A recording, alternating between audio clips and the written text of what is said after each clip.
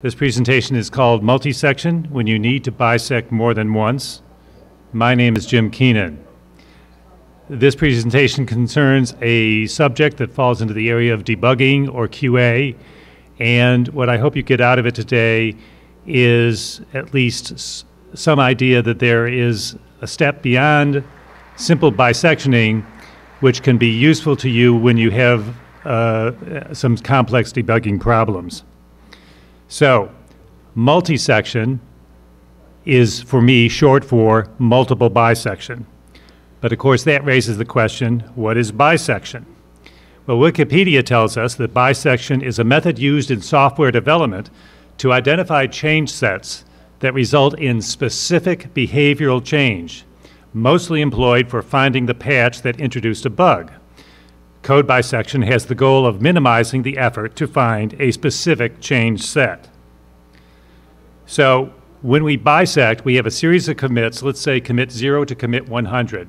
Commit 0, all our tests were passing. Commit 100, there's a failure. At what commit between 0 and 100 was the failure introduced? Finding that out is the point of bisectioning. And what bisectioning does is it tests at 0, 100, divides that into 2, tests at commit 50, makes a decision as to whether to go up, see what, on the basis of pass or fail at commit 50, whether we go back to commit 25 or up to commit 75. We just basically bisect the set of commits until we find the one that introduced the bug.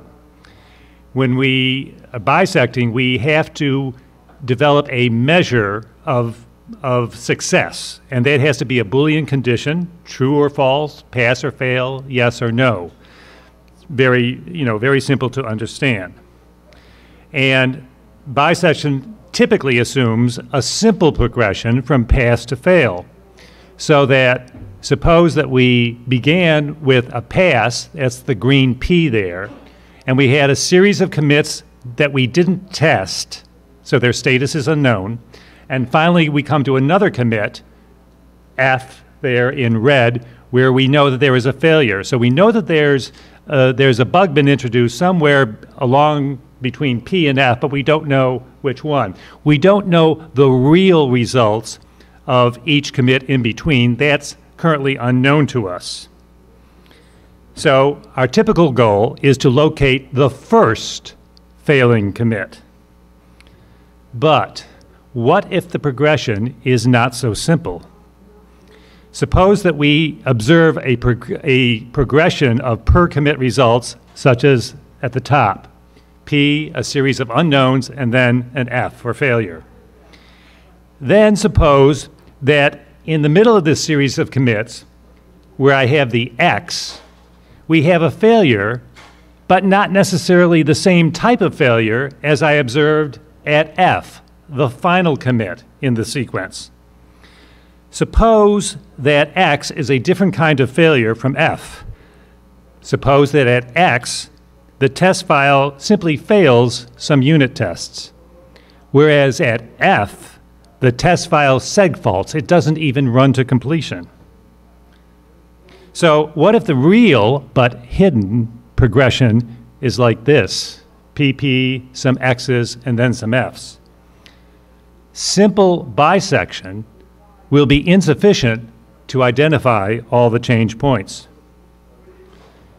Now, where in the real world might you need to identify multiple change points in the results of testing an open source, a complex application? Well, that application is likely to be large and complex.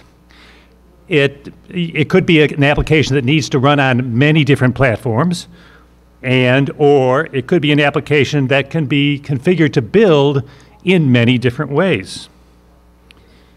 Perhaps the combination of the number of platforms to test and the number of configurations is so great that there are just simply too many combinations to test feasibly. Well, that's the sort of application we're talking about. But there's one other thing we have to mention. We have to ask, what infrastructure would this application require in order for us to be able to identify a series of change points through a technique of multiple bisection? Well, that application would have to be stored in a version control system that provides at least this functionality. We need to be able to list the change sets in chronological order, check out individual change sets, and clean up the working directory after building a given change set. If the VCS provides bisectioning, that's helpful, but surprisingly, it's not actually necessary. So let's talk about a real-world application in a real-world version control system. And for argument's sake, we'll call this application Perl. Perl runs on many different platforms. It can be built with many different configuration options. The total number of combinations of configuration options with which Perl can be built is somewhere north of 10 to the 100th power. There is probably not enough time left in the history of the universe to be able to test every possible Perl configuration. Moreover, Perl is stored currently in a real-world version control system, namely Git. And Git provides us with three functions that we will need for our multiple bisection: Git rev list, Git checkout, and Git clean. There's Git bisect. It's useful for simple bisection, but we'll see its limitations. So, I'm a member of the Perl 5 porters, the group that maintains the Perl 5 core distribution. And in the core distribution, we have a program called porting bisect.pl. It's a Perl program. I believe it was originally written by former Pumpkin Nick Clark, and it's essentially a nice wrapper around Git bisect to handle many of the situations that we typically face. Simple real-world case: a couple months ago, we were testing CPAN modules against Perl 5 bleed, and in the course of investigating some bug ticket, I noticed that bleed, that's the cutting edge of the Perl 5 distribution, the head in Git repository, was breaking a test in a CPAN module called J-code. So I ran porting bisect.pl with the configuration options that you see there. And I was able to identify the commit that broke the test in J-code. It was this commit here, FF8B8 by Carly Williamson, who is sitting right down there. Just an ugly rumor. Yeah. And so in my bug ticket, I provided the output of the failing tests. Look at what you got and what you expected. Isn't that ugly?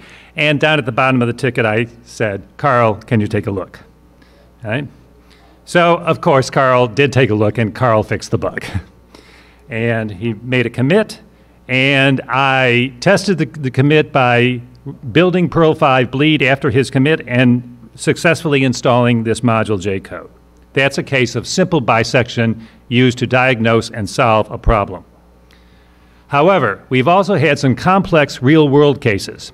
For example, three development cycles ago, during our 5.25 dev cycle, we began to experience test failures on version 11 of the FreeBSD operating system.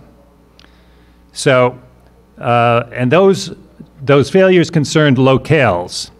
In computing, a locale is a set of parameters that defines the user's language, region, and any special variant preferences that the user wants to see in their user interface, such as, do you use commas or periods to separate numbers by thousands?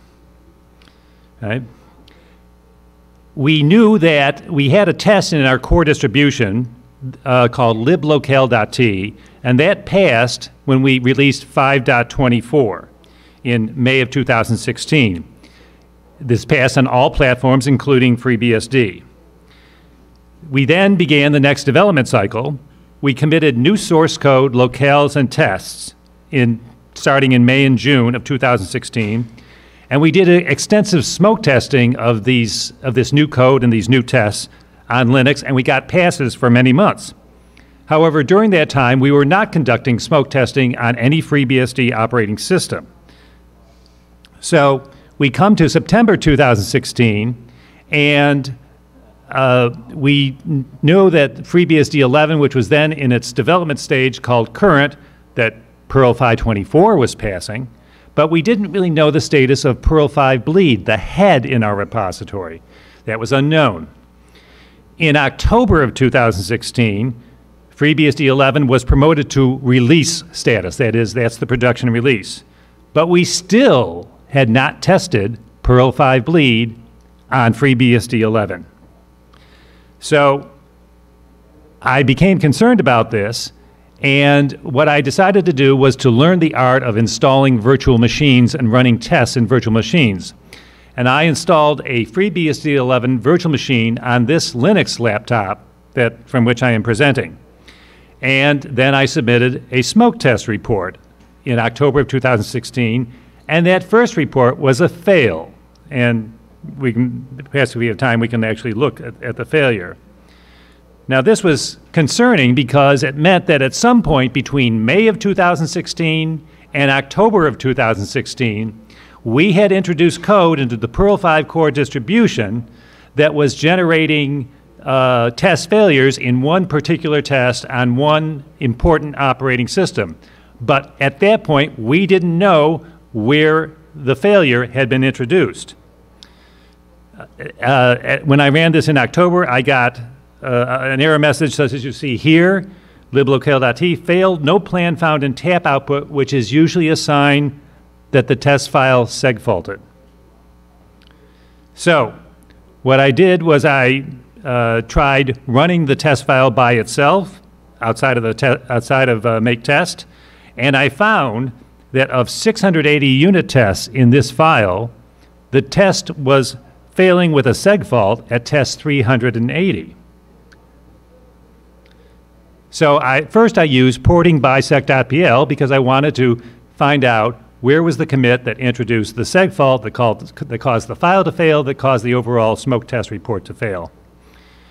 So liblocale.t identified one particular commit, this 4EBEFF1, and so I tried to build Perl on FreeBSD 11 at that commit, and I got a failure, but it was a different failure from the one that I got when I tested at the head of Perl 5 in October.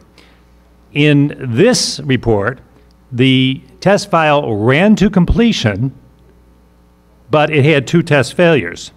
So somewhere in the series of commits, we had one change set that caused some unit tests to fail, and later we had another change set that caused the file to segfault and not run to completion. So between May and October, there were 220 commits to the core distribution. My first approach to this was to capture the output of liblocale.t for a commit-by-commit comparison. As you might guess, this was non-scalable. The program took over 8 hours to run.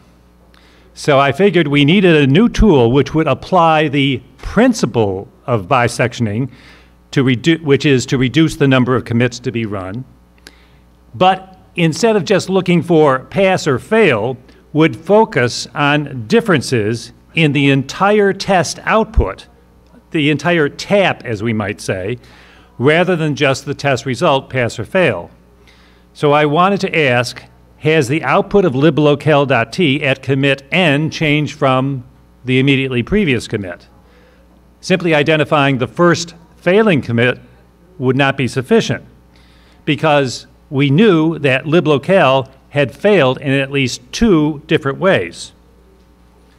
So we need to identify each commit at which the test output changed. And after we identify the first change in test output, we have to repeatedly bisect until we find all the points in which all the test output from liblocale.t changed. To accomplish this, I eventually ended up writing a CPAN module called Devel-Git-MultiBisect.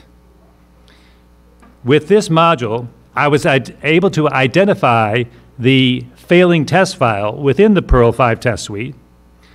Oh, I'm sorry, let me say this. What Devel-Git-MultiBisect does, how you prepare for it, is you identify the first failing test file from your smoke test reports.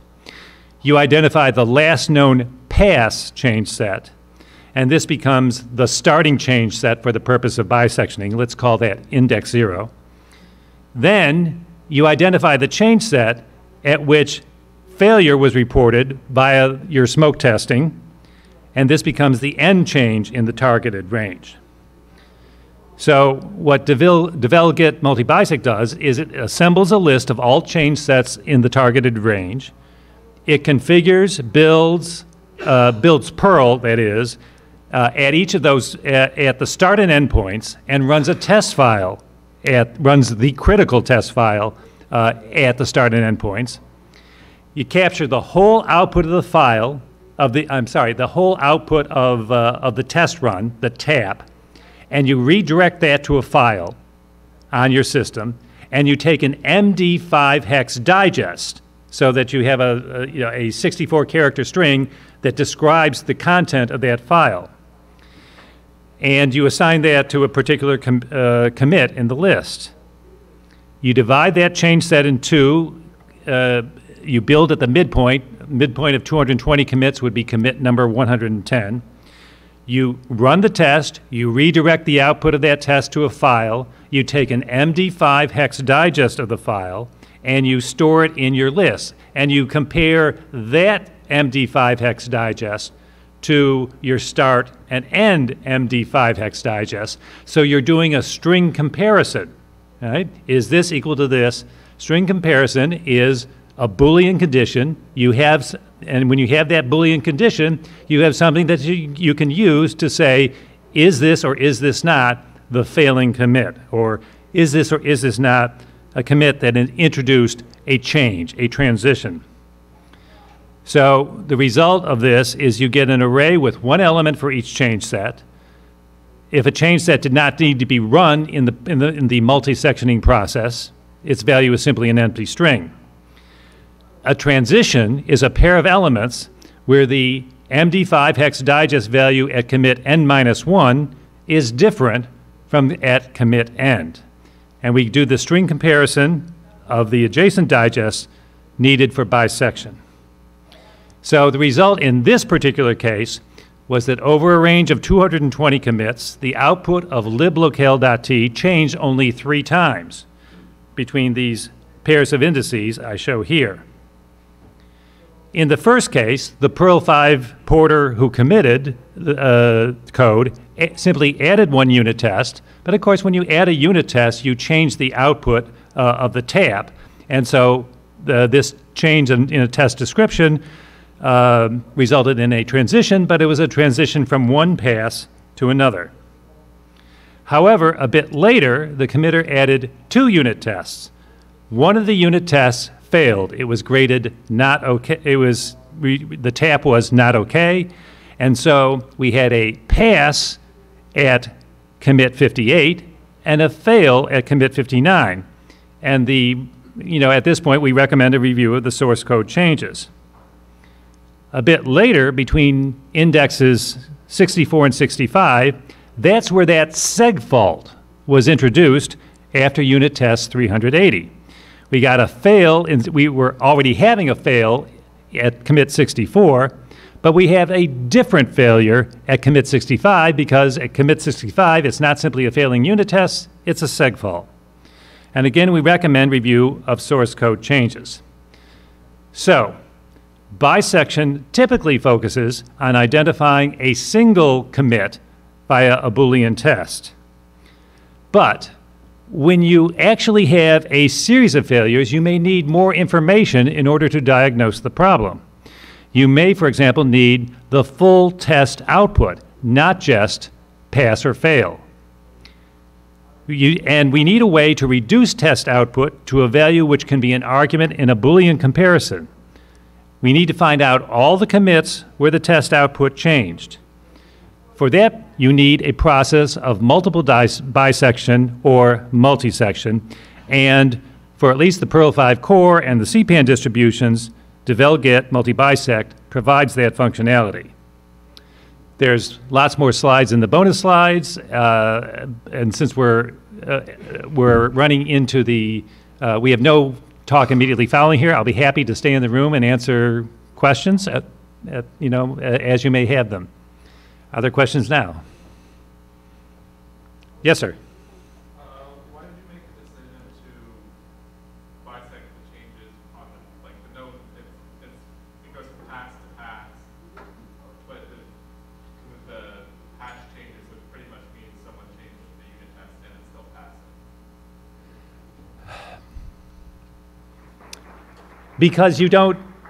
Because when you start, the results for all the commits between the start commit and the end commit are unknown, right? So if it were simple bisection and your first result was a pass, right, you'd say the problem did not occur in the first half of the commits, it occurred in the second, right?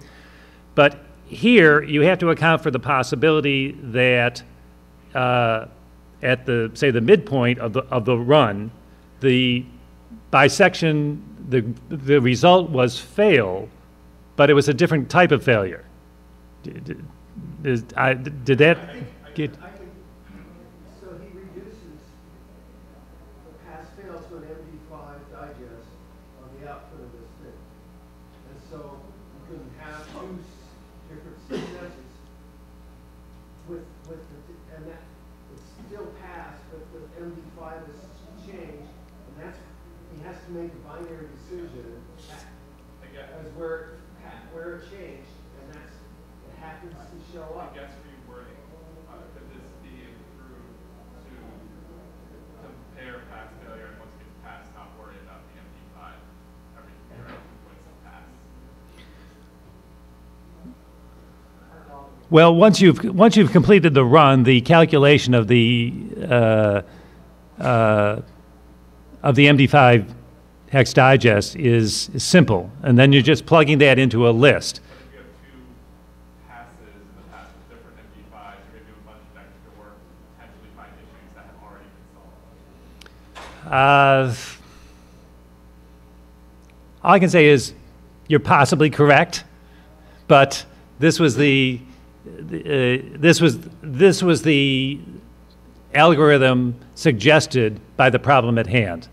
And this occurs infrequently enough that I don't have a lot of runs to suggest where to revise the code, because the revision would be very deep in the code. It'd be, because the actual place to determine what to do after a pass or failure is kind of deep in the code, and so it was simply just to let it be.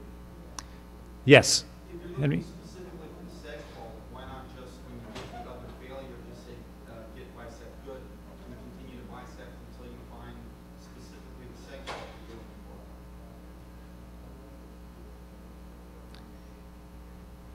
I think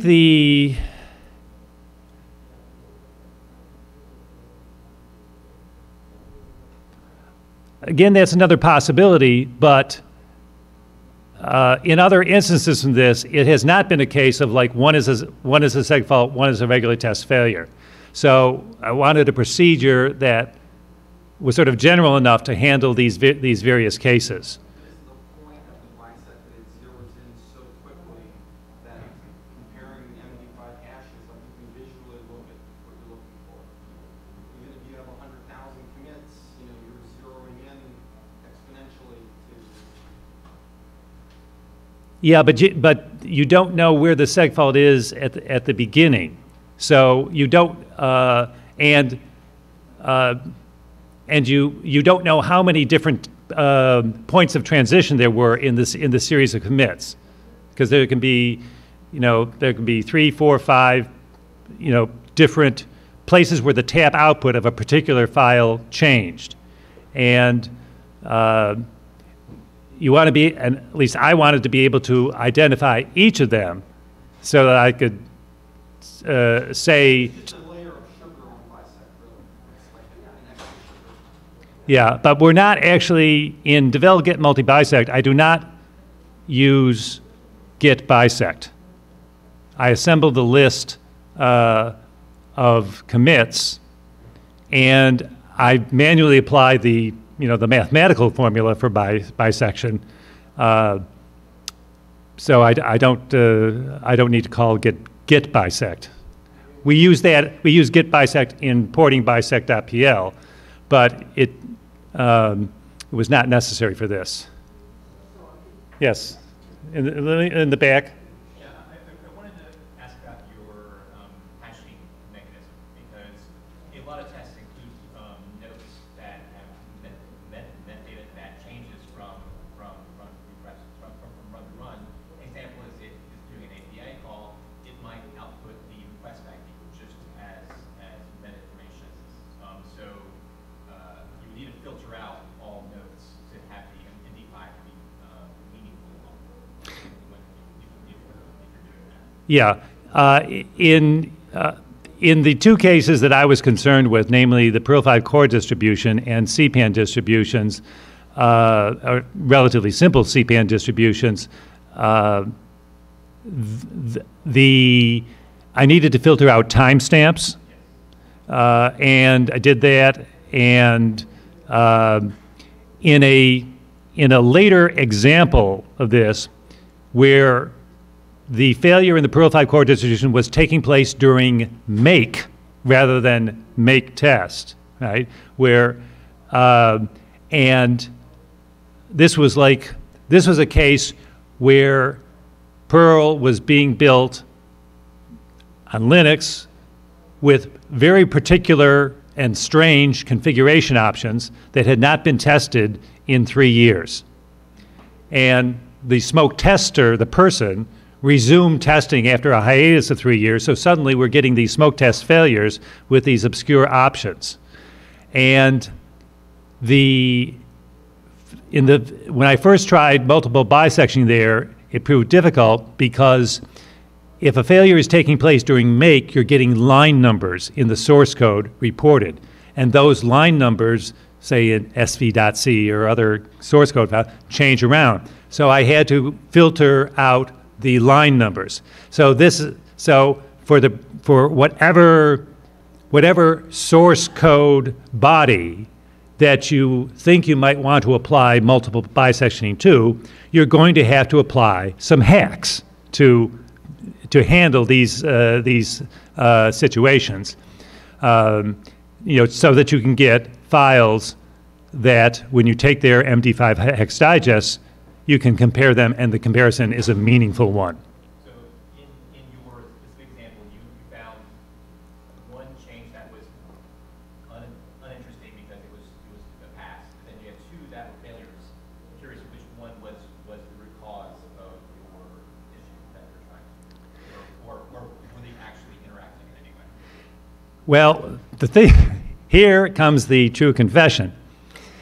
In the month that it took me to write this module and to fine-tune it such that I could reproduce the sequence of failures, Carl fixed the bug.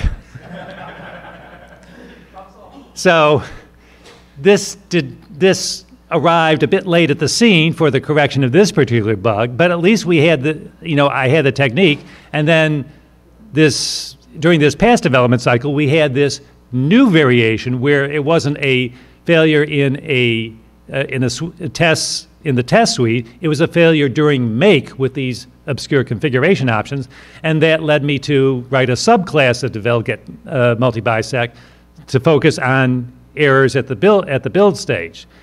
And and once again, in the time that it took me to fine tune the module, Carl or Tony Cook or somebody had identified the bug. So this is a minor addition to our repertoire. Yes, sir, in the back.